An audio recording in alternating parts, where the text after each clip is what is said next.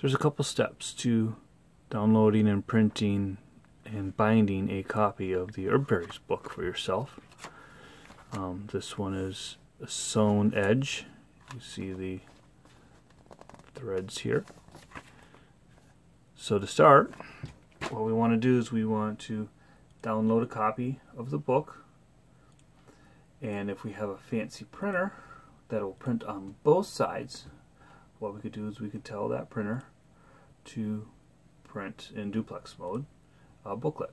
So instead of having one piece of paper for every page of the book, we want 2 pages of the book on one piece of paper. And then as we work through the book, this booklet mode will sort the pages out for us automatically, so that when we print it in front and back, the pages are correct when we fold it and then bind it. If we don't have a fancy printer with this booklet mode, it's not a problem. We can go online and find another tool that'll do it for us. A quick search will find a tool called Bookbinder from quantumelephant.co.uk. It's a little Java application that you download and run, and when you run it, it looks something like this. You open up the book that you want, and it will load it, and what we want to do is we want to tell it what size paper we want. So we'll want letter size paper probably. If you have a duplex printer, you can tell it to print in duplex mode. Otherwise, you do it in single-sided mode, and that will create 2 different files that make it easier for you to print. We can say instead of standard signatures, we want a booklet mode, and then when we click Generate Document, what it does is it will generate 2 files.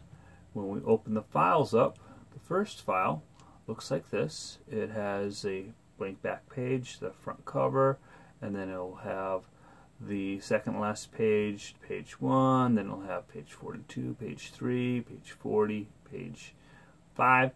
Basically all your odd pages going towards the back of the book, and then the even pages coming once you get to the halfway point.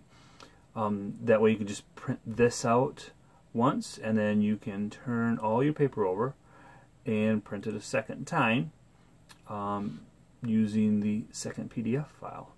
And what that does for you is that sorts out all the pages, so when you look at a single sheet of paper, the paging is right. So when it's done and you sew it together, it is all one nice, easy to use book. To make one of these books,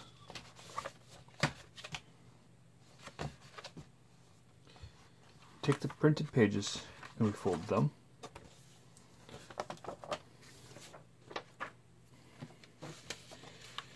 We want to fold them so that the number 19, 20 adjacent, and then 25, 26 go together. So the pages are adjacent, growing as you fold them. And you give it a fold and a nice sharp crease. Add it to your book, and then the last page should be 21, 22, 23, 24. They're going up in order.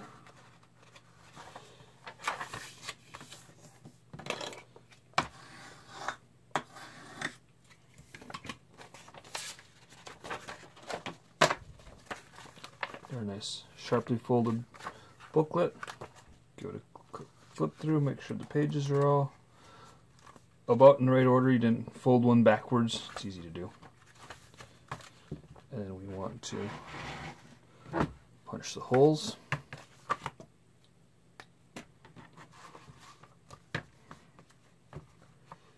The book is from cut edge to cut edge when we cut it.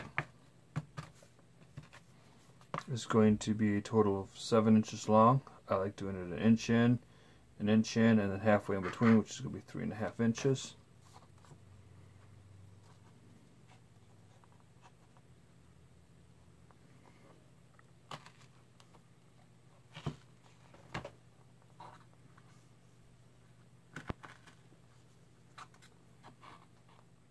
with the holes punched. Next you want to sew it. Just use some thread. I make my thread about 2 lengths of the book long. And start with the center hole. Go down through the center hole. And then back up through one of the other holes.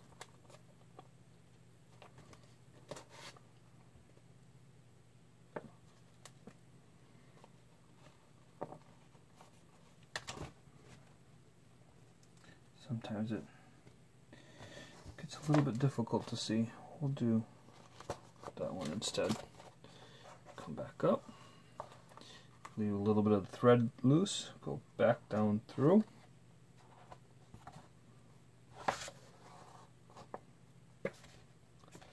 Pull it tight.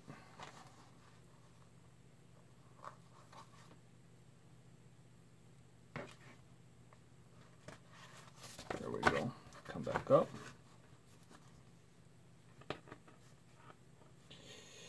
And then pull it all tight and tie it off. Next we want to cut it. For that I use a rotary cutter and a straight edge.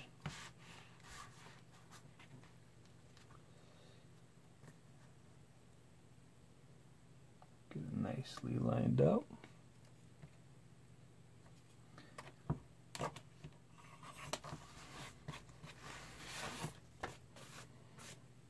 So now the edges of the books are all lined up.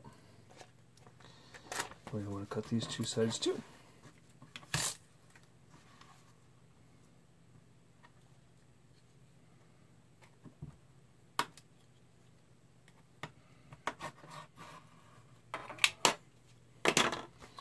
There we have one Fairies booklet.